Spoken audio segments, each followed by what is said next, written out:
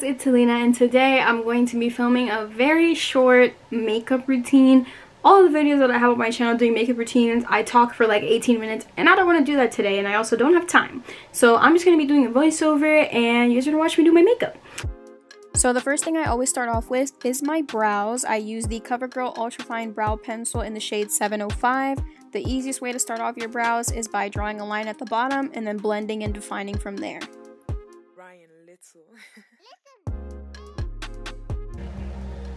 I haven't got my eyebrows waxed in like a month or so, my eyebrows don't look the best, but I think I'll be able to fix it later.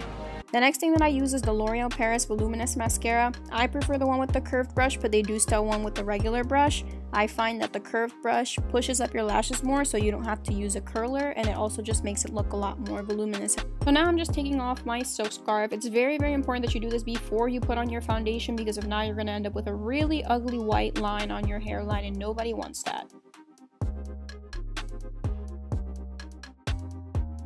So for my primer, I'll be using the e.l.f. Poreless Putty Primer. I absolutely love this stuff, and I think it's great for people that have oily skin. It has squalene in it, so it helps to grip the makeup. And then it's also just an amazing sheer base for your foundation. So I usually never wear full coverage makeup, so today I'll be using the ColourPop Pretty Fresh Hyaluronic Acid Tinted Moisturizer in the shade Medium Dark 14W.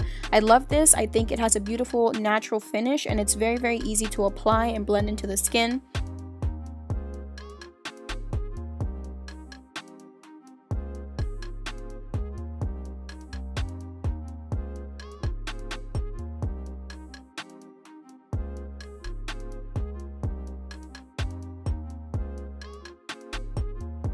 Paired with the tinted moisturizer, I'll be using the ColourPop Pretty Fresh Hyaluronic Creamy Concealer in the shade Medium 90W. I like to put this on all of the high points of my face as well as any spots that may be dark. So that includes under my eyes, around my mouth, and then I also use it to define my eyebrows.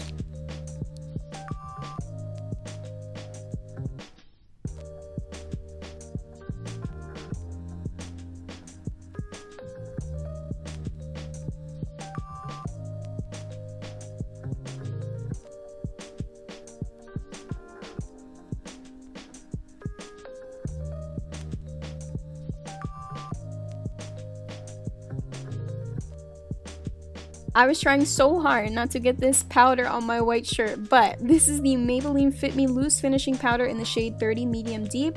I have been using this product literally since 9th grade when I first started wearing makeup. It's super easy to use, and I think it gives you a really natural finish.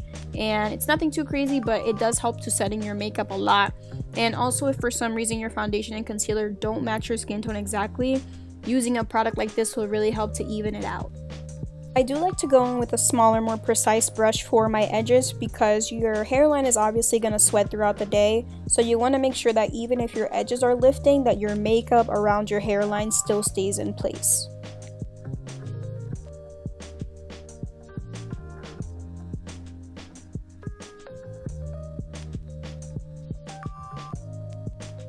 Next, I'll be using the Wet n Wild Mega Glow Highlighting Powder in the shade Golden Flower Crown. This is probably the best highlighter that I've ever tried. It really glows by itself, but once you add setting spray to it, it really pops even more. So I like to put this on all of the high points of my face, the arches of my eyebrows, on my nose, in between my eyes, and also on the high points of my cheeks.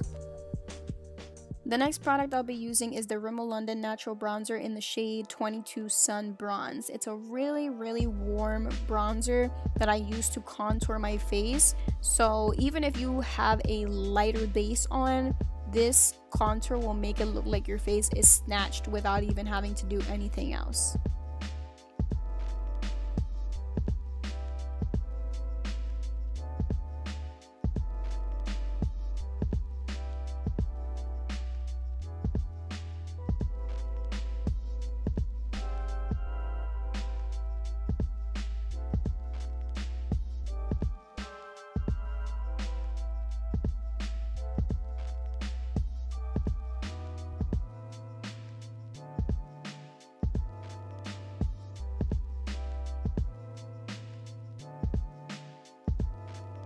Next, I'm going to be using the Wet n Wild Color Icon blush in the shade 328B Mellow Wine.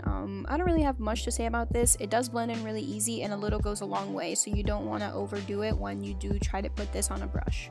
So now I'm just using a Q-tip to clean off the excess foundation and concealer off of my lips. I do this mainly so that my lip color can pop a little more. So the last product that really secures the glow and makes this makeup look stay on all day even while wearing the mask is the e.l.f. Makeup Mist and Set. I usually do my waterline right after my mascara, but for some reason I completely forgot. This is the Wet n Wild Kohl eyeliner in the shade 603A Simma Brown. I use this on my waterline mainly to define my eyes since I don't use mascara on my bottom lashes.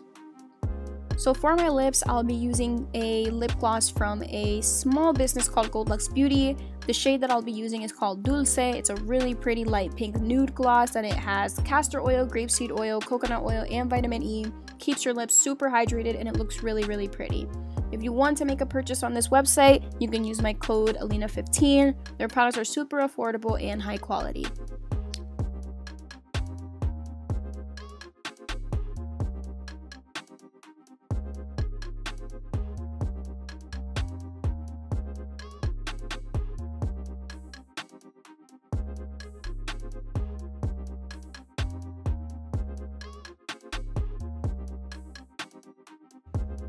My camera died, but here I am. I'm done.